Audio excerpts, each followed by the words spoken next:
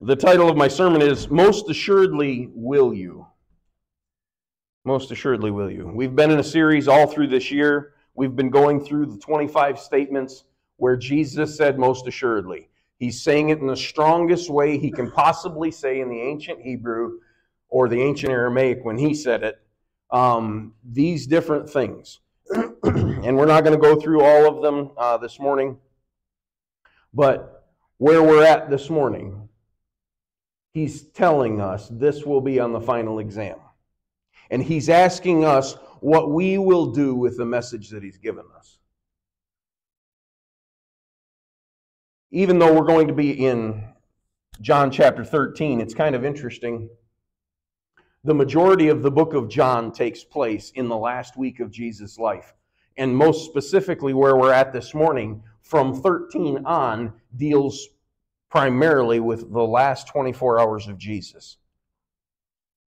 Today, in chapter 13, we're going to be with Jesus eating with his disciples at the Last Supper, the last opportunity he will have to spend time with them. Shortly after what we are going to read this morning, they are going to get up from the meal. They are going to leave. They're going to go down the side of the wall and out into the Garden of Gethsemane, where he's going to be betrayed by Judas. These are his last moments with them. Where the other most assuredly statements have been in a crowd, and they've been in amongst the people, and they've been invitations for those who were lost to come to him and trust in him and learn from him. This one is different. The four that we are going to read this morning are intimate and personal. They are not for the lost.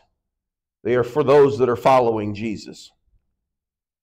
And so, instead of just having, in a normal sermon, what you would have specifically from your pastor, is a general thought that leads from introduction to conclusion. Because we're following Jesus' words verse by verse, he covers 4 different topics that I want to cover this morning. To challenge us, to ask us, most assuredly, will I personally. So let's go to our reading. Would you all stand with me as we read God's Word? John chapter 13, verses 1 through 11. As I said, Jesus is with his disciples. This is his last chance. He's giving opportunity for his servants to follow him. But he's also giving them the opportunity at this meal that they would serve him. At the beginning of a meal like this, they would have a servant that would come in and they would wash the dusty feet of those that were going to eat. They get to the meal, nothing is taking place. So at the meal, Jesus, seeing that no one has humbled themselves, puts the towel around himself, humbles himself, and uses the situation as a teaching opportunity. And he comes and he washes the disciples' feet. Verse 12. So when he had washed their feet, taken his garments and sat down, he said to them, "Do you know what I have done for you? You call me teacher and Lord, and you say, well, for so I am. If I then, your Lord and your teacher, have washed your feet, you also ought to wash one another's feet. For I have given you an example that you should do as I have done. Most assuredly, strongest way he can say it, I say to you, a servant is not greater than his master, nor is he who is sent greater than he who sent him. If you know these things, blessed are you if you do them." You may be seated.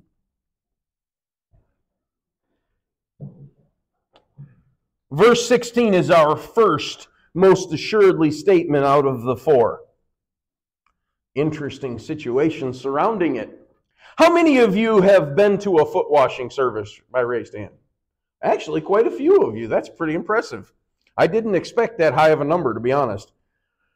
For those of you that haven't, start taking your shoes and socks off. We have the baptistry full already, so we're just going to take care of the issue. I remember my dad telling a story of something I think he was warning me from doing. But he knew of a pastor whose son was a little bit like I was. And they were going to have a foot washing service. And so he took his dad's socks and he poured black coal dust down the socks. So when they went to wash his dad's feet during service, they turned out black. He didn't ever do that again, I might add. And I think the warning from my dad was enough that I was never going to do it either, if you know what I mean. I have been to a foot washing service, and it is a very humbling experience. But at least for me, it was not humbling how you would think of it. It was not, for me, to wash someone else's feet didn't bother me as bad as when my mentor David got down on his knees and washed my feet. I didn't feel right him washing my feet. For one reason, I was a sports guy, you know. You play football, you get athlete's foot. I mean, it's just one of those things that happens. I hadn't had athlete's foot in 10 years. And maybe it was psychosomatic, I don't know. When they announced that we would have the foot washing service, my feet said, "Oh, you're getting it this week." I had the worst case of athlete's foot I've ever had, to the point that they were bleeding. And I begged David, I begged him, please don't wash my feet. I get it. You can do everybody else. Don't just, please, you don't have to put your hands on my feet. They're terrible. And he washed them anyway. It was very humbling for me. I felt like Peter. Peter said, "Lord, you're not washing my feet." And Jesus says, "Oh, if I'm not washing your feet, you don't have any part of me." And I love Peter's response. Peter was, "Well, if that's the case, get the bathtub out. I'm going all under." From the bottom of my feet to the top of my head, Jesus washed me all. And that's how I felt. Lord, David, please don't wash my feet. You're too good of a man. Jesus should have never been the one on his knees serving Peter. Because Peter, in less than 24 hours, in fact, less than 12, is going to betray the one that washes his feet at least 3 times. He should have never been on his knees. Peter should have been begging to wash Jesus' feet, but he didn't. Worse yet, Jesus should have never washed Judas' feet. Not only was Judas going to betray him, but Judas was going to betray his very life. It's one thing to cast out and say, "Well, I don't know that guy." Curse and swear and say, "Yeah, that's not the guy I know. That's not me." That's one thing. But to say, "Oh, yeah, go ahead and take him. That's the one. Let me give him a kiss so you know who's the one you want to arrest." That's a whole other ballgame. And Jesus got on his knees and washed Judas's feet too. Jesus should have never been the one that was hanging from the cross. He never betrayed me. He's always kept his promise. He's the only one faithful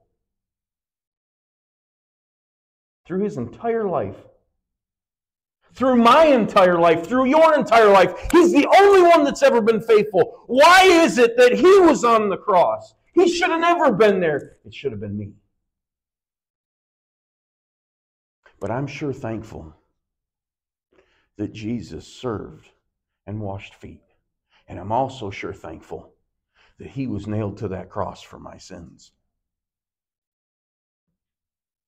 He served me.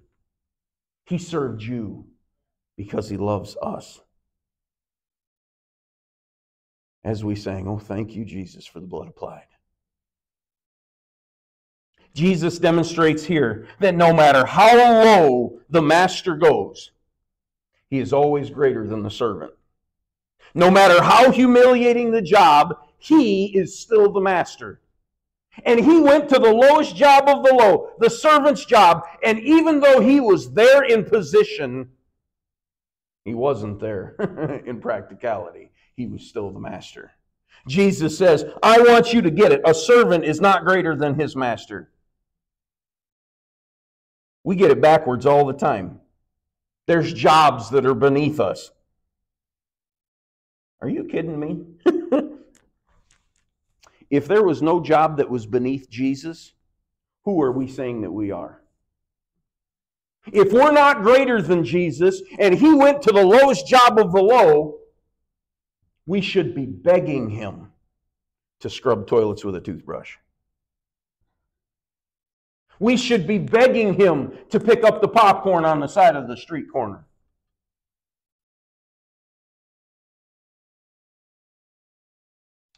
The one, the only one that is pure and innocent and loving and merciful and gracious and faithful did the lowest job.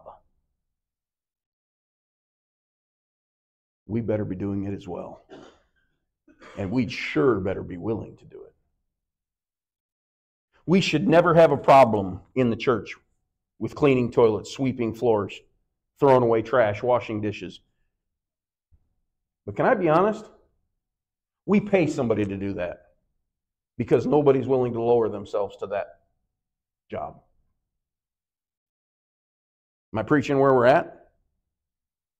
If Jesus was willing to do the lowest job, why do you think you're better than him, saying that that's beneath you? I remember Ron McCormick, who was the district superintendent of East Tennessee when I was down there. And he was talking about when he was the pastor at Estill Springs, which ended up being one of the largest churches on that district. And he said he had to go into a board meeting to his board members and say, we need to make this a rule, and then we need to teach it. And the rule was, if you see it, pick it up. If it's not in the right place, move it. And his point was, if it's out of place and you know it, God's put it in front of you for you to take care of it, so you better do it. It's really sad that we have to make that as a rule in the church. Shouldn't we all be willing to say, Lord, I am thankful that I get to sweep floors for you and for your kingdom. I am thankful that I get to beautify your church. But that is not what we see, is it? It's awful quiet this morning. Aren't you all glad you came to church? Sorry, I'm just going verse by verse, so I can't, it's not like I'm trying to point people out. We have a pride issue, Jesus says. I don't know how many times I've heard it. Well, I've done that in the past. Somebody else can do it. I don't know how to do it. I've even heard I don't want to do it. But let's be honest. I've been there too. Don't think I'm just preaching at you.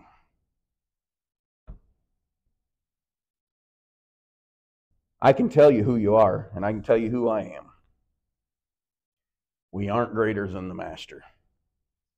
And so we better be willing to do what he did and lower us lower than he ever went low. We are to willingly serve out of love for our fellow believers around us. We had better live there, folks. If Jesus was willing to, we ought to as well. Well, don't you all feel great? Verse 18, skipping down a little ways. I do not speak concerning all of you. I know whom I have chosen. But the scripture may be fulfilled. He who eats bread with me has lifted up his heel against me. Get that as a picture in your mind. Okay, they are reclining at tables. It's not like, the selfie that Leonardo da Vinci painted, all right? It's not a selfie. They were laying on a triclinium, if you want to call it the actual word, and they're laying down as they're eating. And what Jesus says is, as we're laying down here and we're sharing food, somebody gets up and he's about to stomp on me. Because that's what was about to happen. What a picture. Verse 19, now I tell you before it comes, that when it does come to pass, you may believe that I am he. Here's our next most assuredly. Most assuredly I say to you, he who receives whomever I send receives me, and he who receives me receives him who sent me. You can read in the words, you can almost see it, how troubled Jesus is.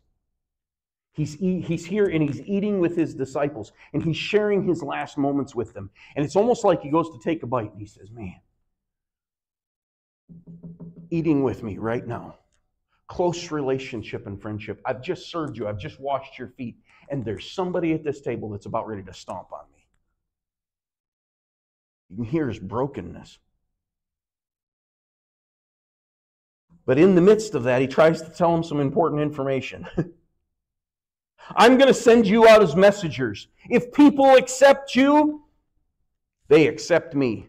If they accept me, then they're accepting the Holy Father as well. But if they don't accept you, they're not accepting me.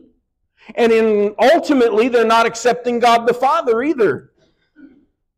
On Judgment Day, at the final exam, when your whole life flashes before your eyes, even down to every secret word, you will be asked how you treated the messengers of God. God sends out people to give you information from Him. Are you listening? Are you rejecting? Yesterday, I was at a board meeting in Mount Carmel. And it was rightly said in the discussion, folks, you know I don't agree with this, but if you voted in favor, majority rules, I will be gladly the first one to put the hit the nail into the board. Now, I didn't say it because, to be totally honest, he was opposed to my idea.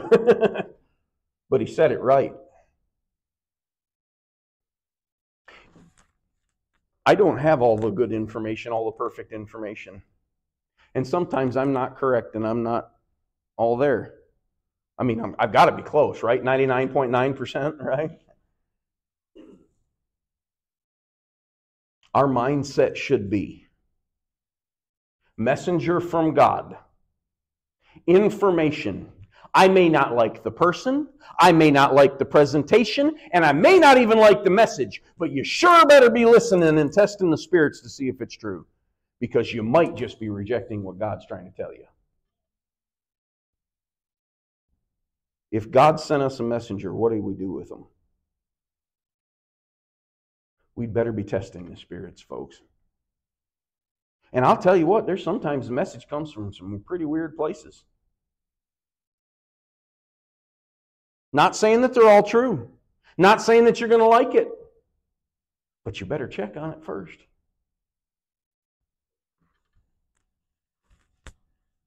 Think about this one. Imagine if the Virgin Mary or her betrothed husband Joseph would have heard Gabriel's voice and said, yeah, no thanks. I'm not listening. How about Zechariah? Because that's what he did, right?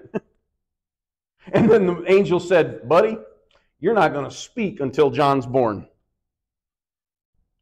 He was in the temple when he did it. Can you imagine being in God's temple and telling him no? From a messenger that literally came from the throne room of God to your presence? Can you imagine what would have happened if Joshua would not have listened to the angel before the night of the Battle of Jericho? They'd have been trying to scale the walls of Jericho and they'd have been obliterated. But God had a better plan. He listened to the messenger. He obeyed. If Gideon wouldn't have listened to the messenger, he'd have still been trying to hide food in the press.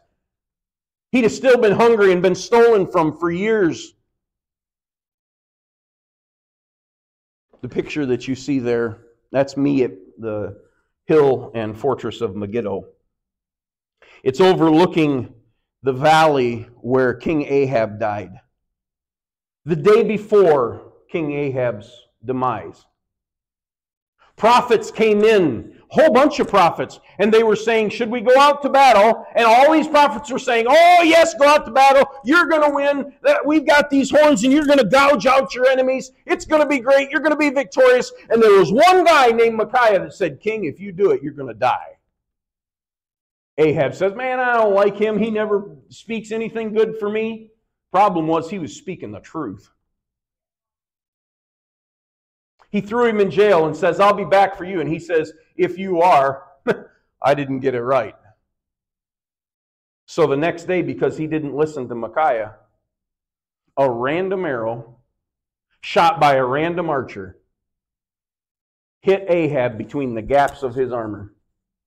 And he fell over in a chariot looking like, somewhat like that one, and bled out. And the dogs came and licked up his blood. He died there because he didn't listen to the messenger. There's another point that Jesus is trying to make here.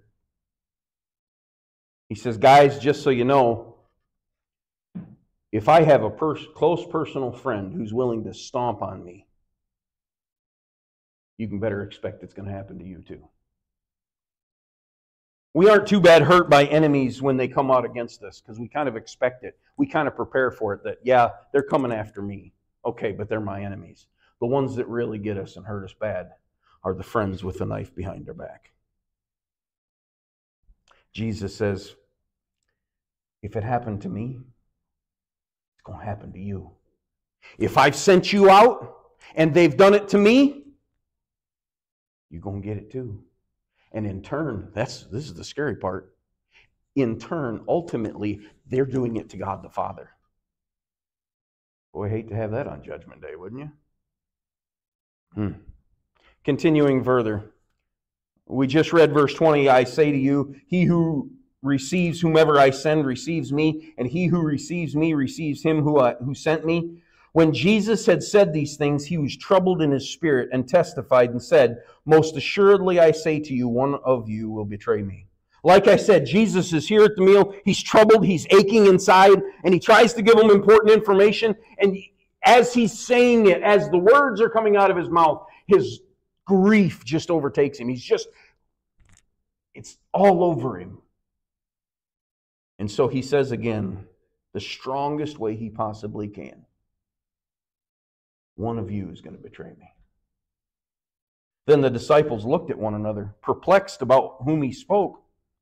Now there was leaning on Jesus' bosom one of his disciples whom Jesus loved. Simon Peter therefore mentioned to him and to ask who it was of whom he spoke.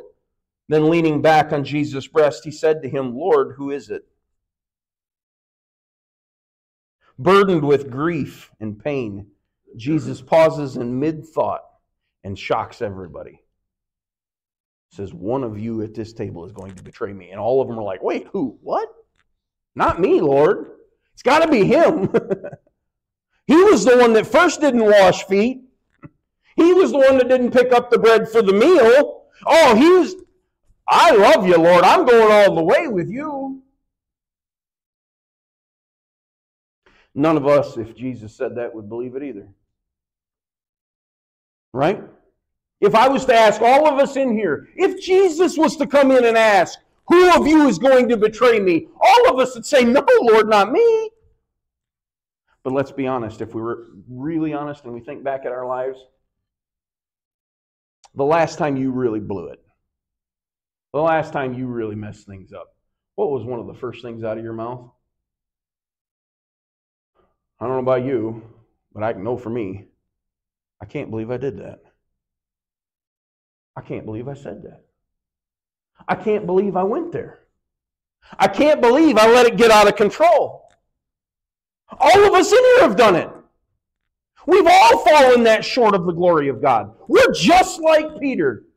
We say, oh Lord, no, I'm willing to die for you. And Jesus is like, buddy, you ain't going to make it out tonight. We never think that we are capable of doing something so heinous. But if we step back and we look at ourselves honestly, we will see if we allow ourselves to be let go, if we just take our hands off the wheel for one moment, we are too easily capable of doing anything. If we don't stop our eyes, if we don't shut our mouth, if we don't stop what we are doing, if we don't look out, Satan is at the door looking to pounce when we exit. You know, Peter and Judas, they had the same crime on the same night. You can call one worse than the other, but they were both despicable, evil things. And the only difference between the two was Peter went out and repented. What's crazy is when you actually read through this in context, at the meal, everybody thought that it was Peter who was going to betray Jesus. Because Jesus said, buddy, you're not going to even make it out tonight before the rooster crows. You're going to deny me. They were all thinking it was him. They didn't even think of Judas.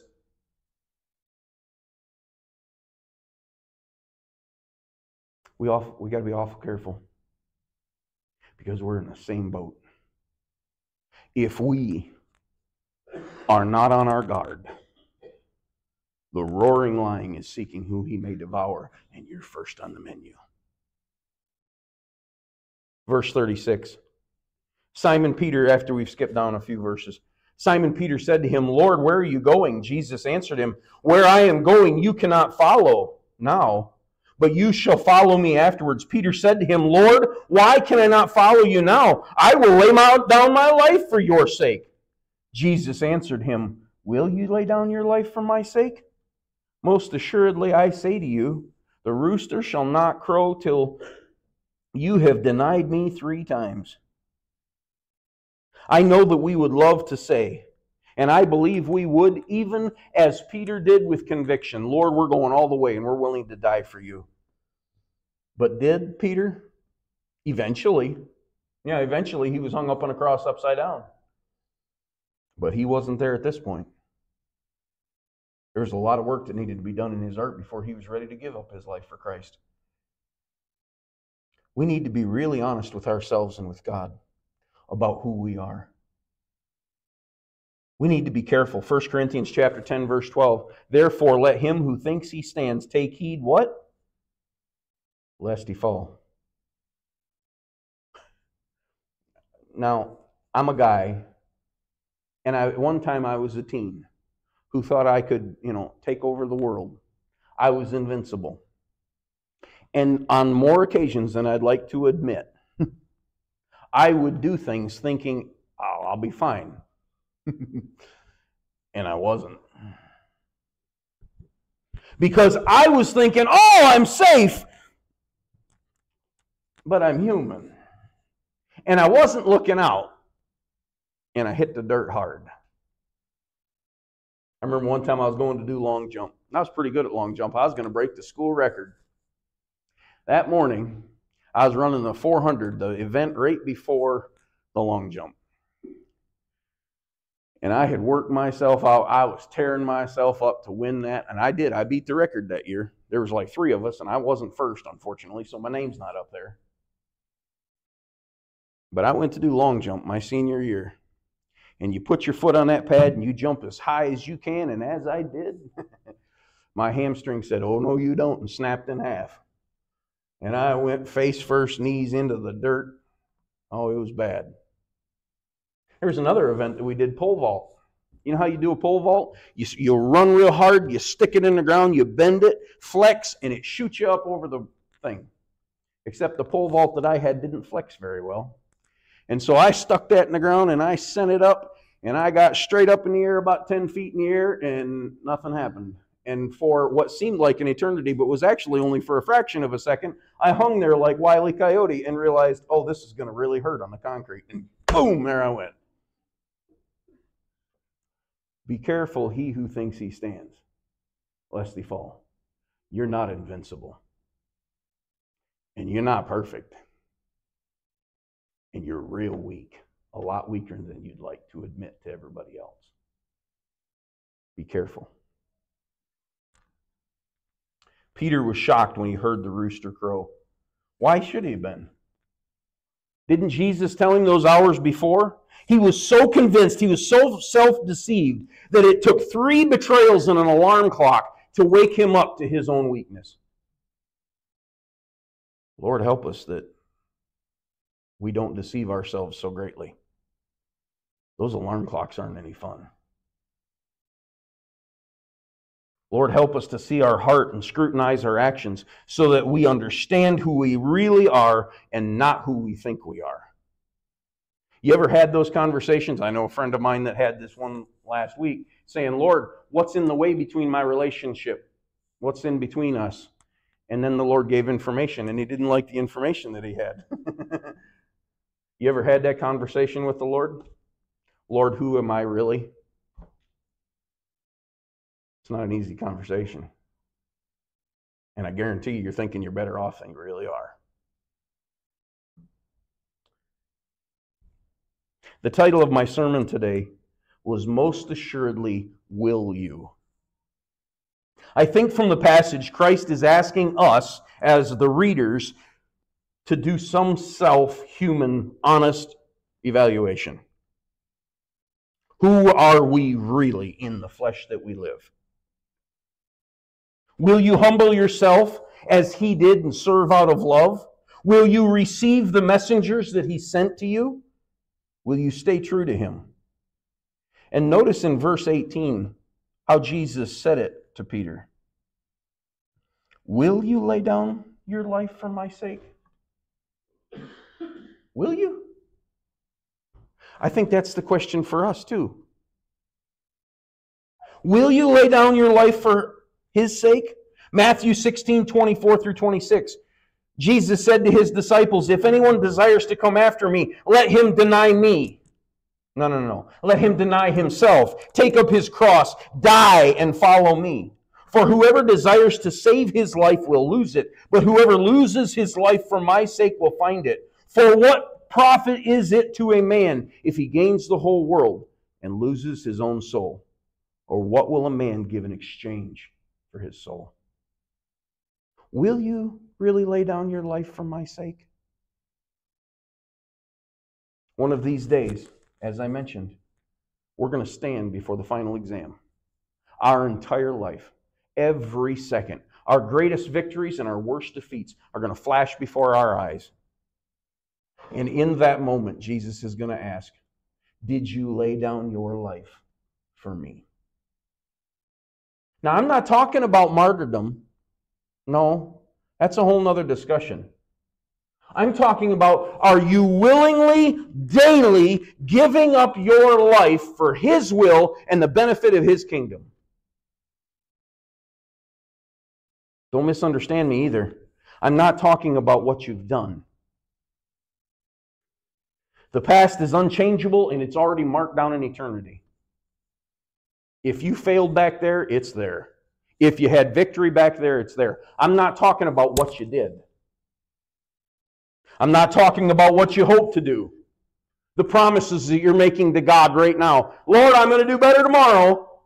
Let's be honest. Procrastination's a thing, right? And I dare say all of us use it a little too much. What I'm asking us is, what are you doing today, currently in your life, to say, God, I'm putting your kingdom first in my life, and I'm living my life to benefit your kingdom, not my own. Would you stand with me?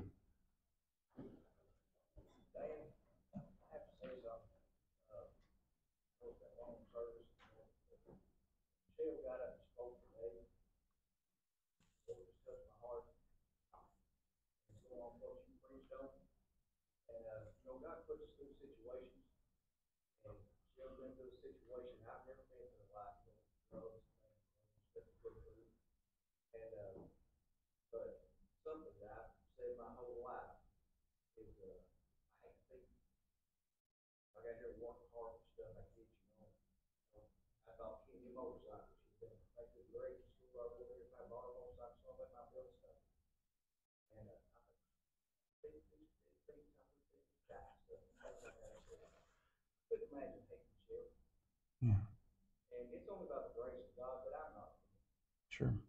From the grace of God, that any of us, think of the problems you have in your life, thank you if it wasn't God. And when she said that, I thought, I know that's never going to come out of my mouth again. Because really, it's just the devil. Yeah. It's the devil that always gets this problem that puts in the hidden. Not the devil. God can take care of all those things. Like the Bible says, the harvest is ripe, and I hope that God can use all of us in here to go out here and see these situations that we can touch people. Because what we've got in our hearts, I mean, how in the world can we not just be us praising God even more because we're not thieves? Yeah. The love that we feel in our hearts, and just like that right there, the love we can feel, the passion we can feel for other people, that all comes from God. Yeah. It's not from us. We're just simple people. And I pray that God help us all with passion, caring, and we're out there actually look, search for people so that we can help. We just talked about that Sunday school. It's like the Lord just really put that in my heart. We talk about how you see people's needs with shoes and clothes. A lot of times the people that really need help in this world, they don't ask them. Right. That's right. You have to seek them out. And I pray the Lord just help each and every, like I said, reach people, make the world a better place, lead those people that the devil has a hold of. Amen. Amen. You were an answered prayer, whether you know it or not. You know, Gina had asked, I wasn't planning on singing, and God put it on my heart. And, you know, before I left the house, I said, Lord, just let it be for your praise and glory. Touch people's heart. You know, work through me. I'm your vessel. Here, you know, here I am. That's what I said. And, you know, it was frustrating. But did that hit me at the worst time? But yeah, God reminded me, you know, I was so lost. I mean, I wasn't raised to steal. My mama didn't raise me like that, but I stole meat from a grocery store and sold it to get my drugs. And God forgiven me. He has forgiven me, and I would never do that again. And not only that, I'm just thankful that He touched your heart, because I get judgmental. You know, we all do. Say, well, you know, at least I'm not like that person. I'm not living like that. They're doing this. They're living in sin. They're living. But, you know, one of my favorite scriptures that we all need to remember, I mean, I'm just paraphrasing, I think it's in the book of James, you know, says if we fell, where the law was concerned, if we fell in one area, we've sinned in everything. So I've been, in God's eyes, just because of one sin, I've been a whore, I've been a killer, I've been a murderer, I've been, you know, because that's all it took was that one sin. Yeah. And so when we go out there today, let's remember that, you know, let's don't look down on people. Let's as Pastor talked about, you know, let's serve the Lord. Let's humble ourselves. Yeah. And I'm thankful that He touched your heart. Amen. You really could see through. You have no force, no hate where that person taking a bath. I see mad at